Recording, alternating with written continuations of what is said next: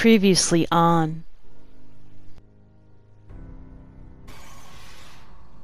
To think that I've spent all my time and energy to get out of a vault, only to come into another one.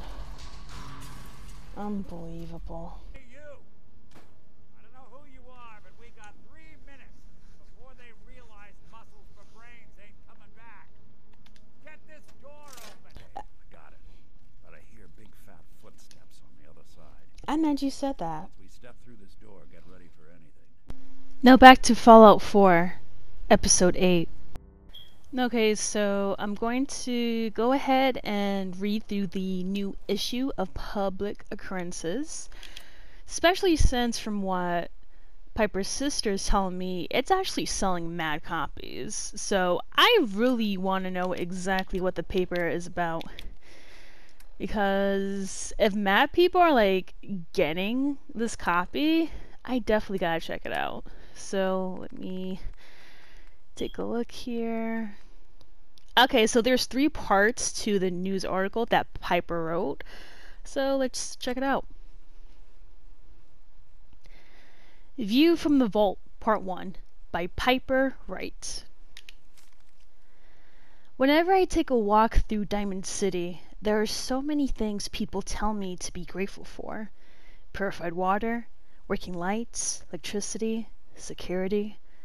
True, what we have would have been unthinkable even a few decades ago, but it's easy to forget that, even after all the progress we have made, we are still living in the shadow of the world that was, a world before the threat of radiation, before the super mutant and the feral ghoul and the synth.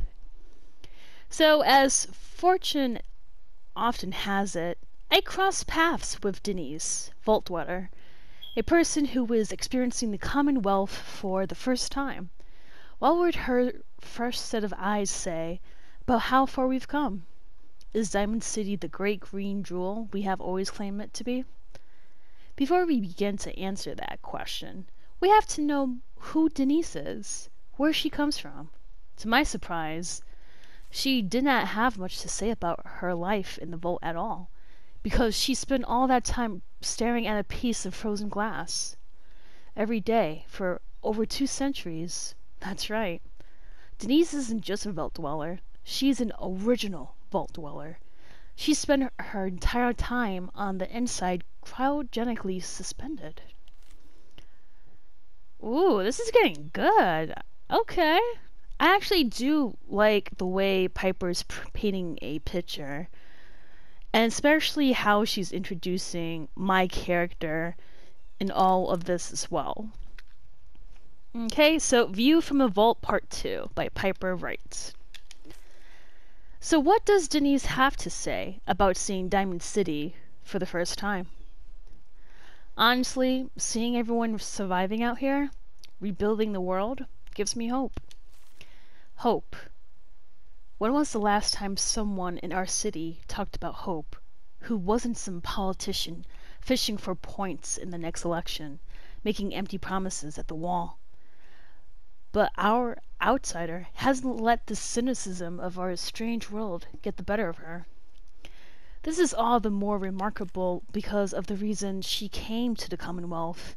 You see, Denise has a son, Sean, and even though they were in the relative safety of a vault, someone broke in and took Sean from his parent, and that parent is now risking everything, wandering through the strange and unfriendly world of ours, in order to save Sean from his kidnappers. We all know the rumors and whispers that surround every missing person in Diamond City, the guilty looks we pass to mourning family members as we thank the wall that this time it wasn't us. You can end up dead in the Commonwealth for a million reasons. Why spend our time worrying about kidnappings? Why indeed? Damn, I really like this. Okay. Part 3. View from the Vault, Part 3, by Piper Wright. It's easy for us to be cynical about the missing. We have spent so long knowing the Institute is out there, but understanding so little about them. They are not the only ones responsible for kidnappings, but the fact that they sometimes are, and the fact that we have been so powerless to stop them when they do, causes us to treat all victims of kidnappings as if they are a lost cause. But the people left behind, those loved ones, friends and neighbors, who may never see the faces of those taken from them again, they do not have the luxury of being able to just look away. They have to carry that loss with them, even if everyone else tells them to move on and forget. I asked Denise to make a statement to Diamond City, to give us an outsider's perspective on what it means to lose a loved one and how he feels. Maybe in some way it's how we all should feel. Maybe we've forgotten what the right human response to these tragedies are. Find who's responsible and make them pay, she said. Simple as that. Holy shit! I could definitely see why this paper is flying off the shelves. You were in the paper, right? Yeah, You're 200 years old? yeah. Looking Wha- pretty good for your age, huh? Are you flirting with me? Oh my god. Wow. Honestly, am I a MILF at this point? No, I'm actually beyond a MILF at this point. I'm 200 years old. I'm definitely more than a MILF at this point. But anyways, I could see why this paper is flying off the shelves. Like, Piper's kind of a troublemaker. well, she's my troublemaker, so I don't care. Anyways, it's amazing. Like, it's very compelling. I'm very moved. The way she just not only gives off all the details, but I just like the way Piper writes, to be honest. Like, it's fucking amazing. I could definitely see why she's a journalist. Like, I can't wait to tell Piper thank you, because this paper definitely moved me, that's for sure. Lee? Are you here? Nick? Uh-oh. Ooh. Oh God, it's really you. Aww. It's hard to mistake this mug for anyone else. You keep laughing at Death. Someday Death's gonna laugh back. Not as long as I got a few friends to back me up. You saved Nick, this agency, and my job. Thank you. Honey, you're good. Metal detective delivery at your service. Happy to be in a niche market, that's for sure. Here, I know an amount wasn't on the table when you went out to find him, but you deserve a reward. Plus a little something extra. You know, Ooh. if you're looking for work and don't mind putting on the detective hat, Nick sure could use a new partner. Whoa. One case at a time, Ellie. Our new friend needs our help first. All right, let's get down to business. Take a seat. Make yourself comfortable. Wow, I got paid? Bro, you can tell Ellie really cares about. When you're trying to find someone who's gone missing, the devil is in the details. Tell me everything you can, no matter how painful it might be. Whew, okay. Yeah, this is gonna be releasing the Pandora box. One big heartache at a time. Where should I start? I mean, a lot of things happened all at once, like... Okay. Waiting on you. I know, Valentine, I'm sorry, I'm just... We were in a vault when it happened. Vault 111. It was some kind of cryo facility. You were on ice, huh? Yeah. More importantly, you were underground, sealed up. A lot of obstacles to get through just to take one person. You got What a else point can you there. tell me? Honestly, you really do got a point, because it took me one hell of a time to get out of there. So imagine not only trying to find the place, but getting inside as well. It's like, There was a man and a woman. They didn't say much, but I remember they called me the backup. So we're talking a small team. Professionals. Kind that know to keep their lips tight when they're on the job. Not sure what the backup means, though. Anything else you remember? My husband was murdered. Mm-hmm. He was just trying to keep them from taking Sean, and they just... It's okay. You don't need to say anything more. So, we're talking about a group of cold-hearted killers, but they waited until something went wrong to resort to violence. Anything else you remember? We're looking for my baby, Sean. He's less than a year old. Why would anyone take him? Good question. Why your family in particular? Why an infant? That's true. Would be taking on all of his care, and a baby needs a lot of it. Now, that confirms it. This isn't a random kidnapping. Whoever took your kid had an agenda. There's a lot of groups in the Commonwealth that take people. Raiders, super mutants, the Gunners, and of course there's the Institute. Oh god, the Institute. I keep hearing about the Institute, but does anyone really know exactly who's the Institute? So, you think this institute is responsible? Well, they're the boogeymen of the Commonwealth. Something goes wrong, everyone blames them. Easy to see why. Those early model synths of theirs strip whole towns for parts, killing everything in their way. Oh, Then you wow. got the newer models, good as human, infiltrate cities and pull strings from the shadows. Worst of all, no one knows why they do it, what their plan is, or where they are. Not even me. I'm a synth myself. A discarded prototype anyway. Oh my god, you're a fucking synth? Don't lie to me, Nick. You're one of them. They made you. Yeah, I've heard it all before. You're a freak. Got something to hide. Blah, blah, blah.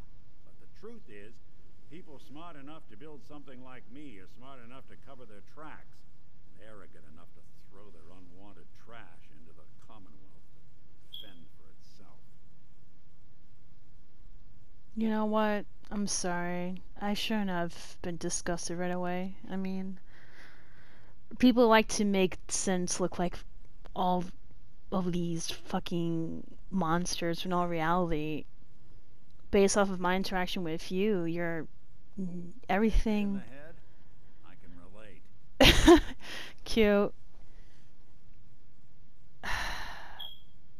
You're not a monster, Valentine, and honestly, I'm sorry for being disgusted, but you're not bad after all. You're really not, and I do appreciate you, and it's...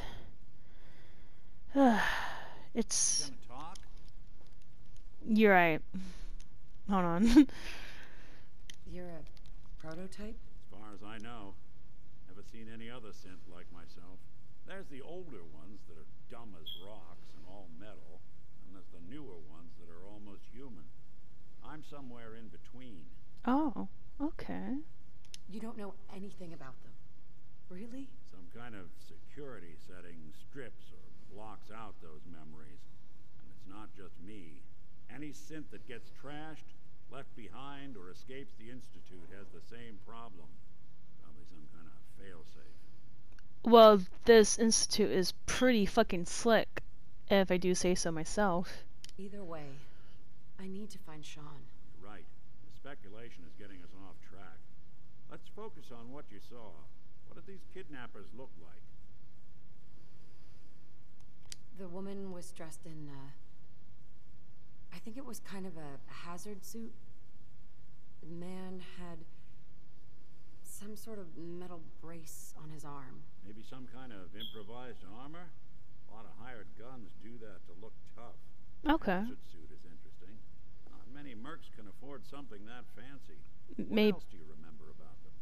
maybe it wasn't a merc. Maybe it was some sort of a legit scientist. The man who killed my husband, he had a handgun. I didn't get a clear look at it, but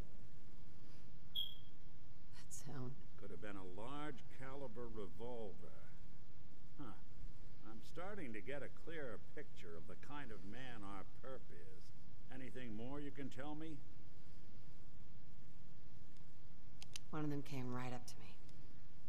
Bald head, scar across his left eye. Wait. It couldn't be.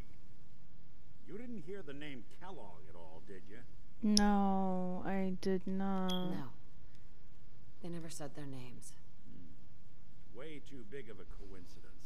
Ellie, what notes do we have about the Kellogg case? The description matches.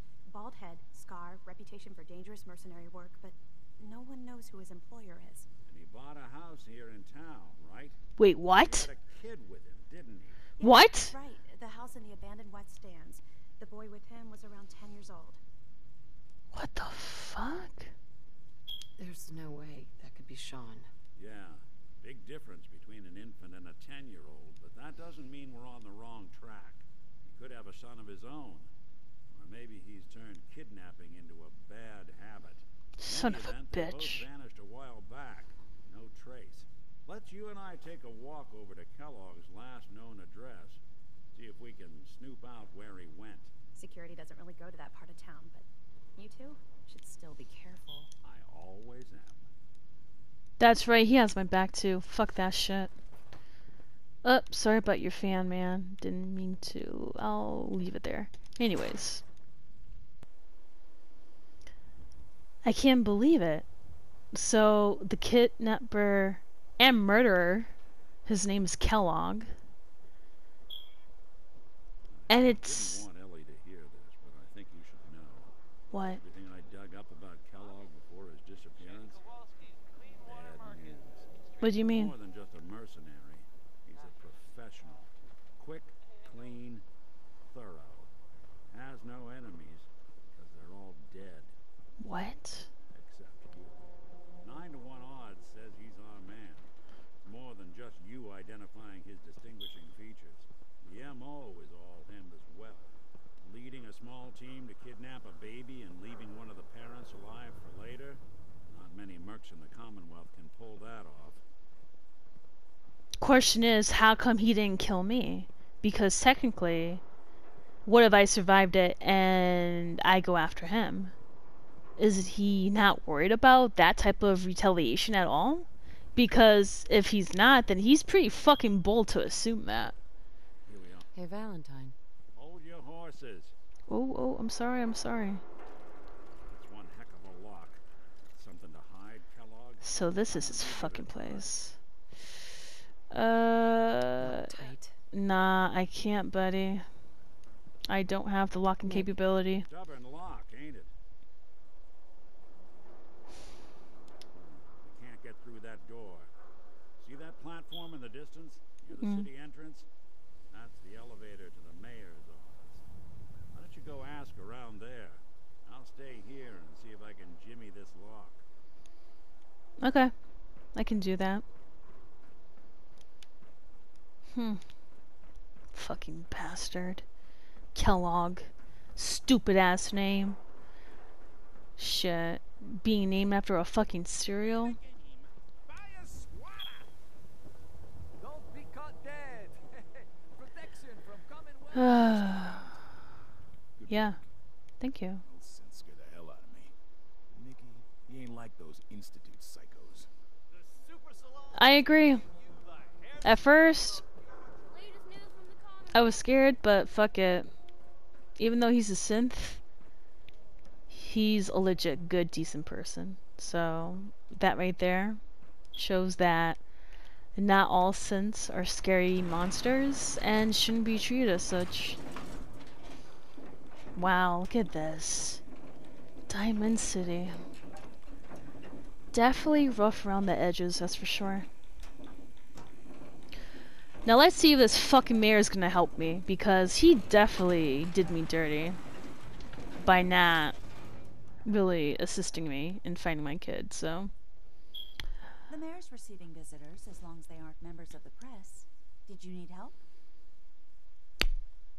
So I can just head in and talk to McDonough? Go right ahead. His office is open. He likes to make time for everyone when he can. Really? He has nothing to do. No legit mayor duties is what you're telling me. Like, Funny business around the mayor. Got it? I understand Diamond City security person, like, whatever. Ah, there he is. That stupid, smug motherfucker. Ah, yes. I remember you. Our new wish I was in your shoes, getting to see our glorious city for the first time. How can I help you? Nick Valentine wanted me to see you. Did he now? Some investigation, I assume? You two aren't trying to get me into hot water now, are you? Ha ha ha ha. A man named Kellogg used to live in the city. I need to search his house. I see. Well, whatever reasons you have, I take my citizens' privacy very seriously. Even after they've left. I can't allow you to invade someone else's home. That's all there is to it. Are you fucking kidding me? Please, Mayor McDonough. This man Kellogg kidnapped my baby. I need to find him. Oh, of course. I will do everything in my power to help you overcome this horrible personal tragedy. Yeah, of I remember course. Mr. Kellogg. Didn't like him myself. Paranoid. Never talked to anyone. I doubt you'll find him. But I insist you take the key to his old house. It's been abandoned, though. I'm afraid this whole thing might be fruitless. Just give me the fucking key, bro. And I like how a few seconds ago you were like, oh, I care about citizens' privacy. But as soon as I mention anything... Housing permit? Looking for a job? No. I don't need anything. Catch you later then. Right. Hey, listen, it's, Denise, not sweetheart. Anyways. So yeah, I like how he's like, ooh, I want to protect the privacy of my citizens. But as soon as I mention my kidnapped baby, oh yes, I'll do anything to help you. I'm so sorry. Here's the key. Here's the key to the fucking house that I low-key didn't want you to barge into. But since you guilt-tripped me, and if I say no, I'm gonna look like an asshole, I'm just gonna give you the key. Fucking dick. I can actually see why Piper does not like the guy. Like, seriously. He's such a hypocritical little bitch. Oh, Lord, stop mentioning my age, child. Anyways. Buy a swada. Swada. I'm done. Let me stop. Okay, so... Nikki. Looky, I got the fucking key to the house. Yeah. Right, let's head in. You do the honors. Huh. Don't need to tell me twice. Brown. Kellogg must have left something behind. Bet. Huh. Interesting. Very interesting. There's really nothing... Small to you? Figured a guy like Kellogg would think big. Oh, wait, what's this? Well, that's one way to hide a room. Get the fuck out. Seriously? A secret room? Wow. Look at this. All of a Merc's favorite things. Yes, and now they're becoming all of my favorite things too. Anyways. Water. I'll take this shit. Dirty water. Iguana bits. Ooh, oh my god. Woo, I'm just scavenging everything. Like, this is my fucking scavenging wet dream right now. Nikki, please move. Bye. Damn.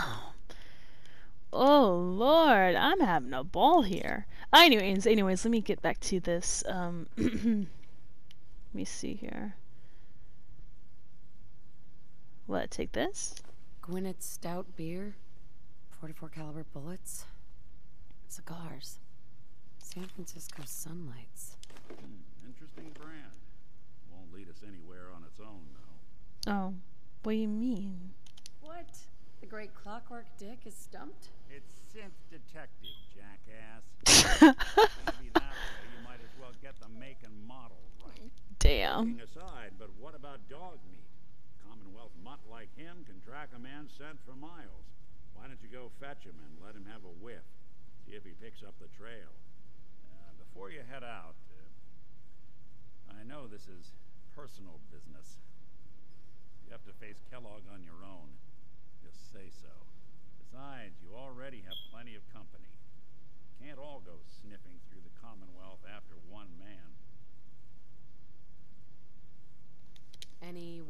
of wisdom? Kellogg really is the one who kidnapped your son, and he's dangerous. But so are you. You don't need to be afraid of him or anything else the Commonwealth throws at you.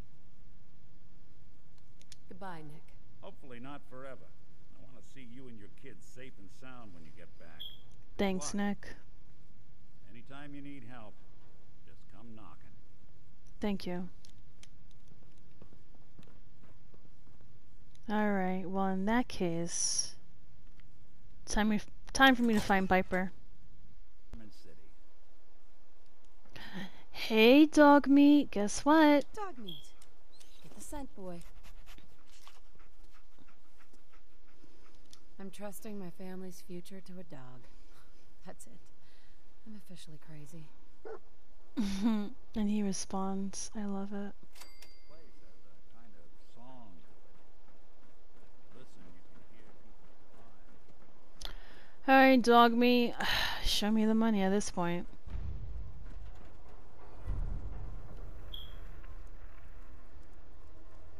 Where the fuck's Piper? Like, she's been MIA for how long? Like, I hope she's okay at this point, because I still can't get over the fact that she just casually walks away from my last situation. Alright. Alright, dog meat. I trust you. I'm trusting the process. I'm trusting you. And I feel like we're off to a good start.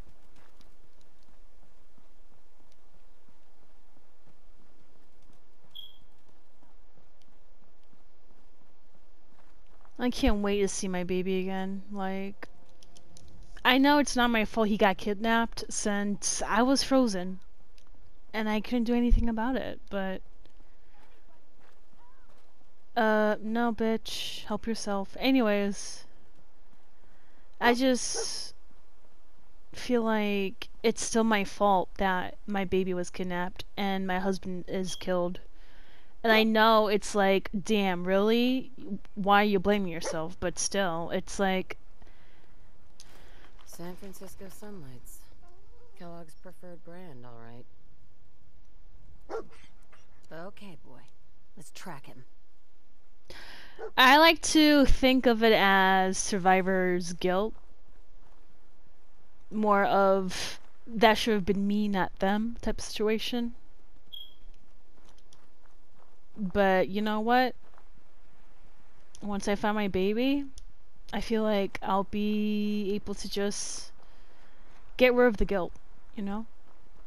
And start living again.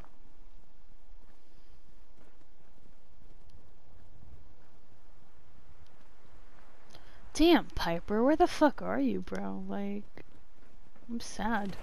Whoa! What the fuck? Oh, hell no! No! Oh, hell no. Oh, hell no! Nope, nope, no, no, no, no. I'm not dealing with any of this bullshit. Fuck you. Fuck off. Woo! Woo! Oh my goodness! What the fuck you mean it mutated? Oh shit. You know what? Now you fucked up. Where are you, bitch? Dog meat, I got you. Oh shit. Okay. We're gone. Holy shit. Alright, so I got a couple of bites from them, so I'm just gonna use right away. Thank you for watching. This is Lover of Ladies, and I'll see you next time.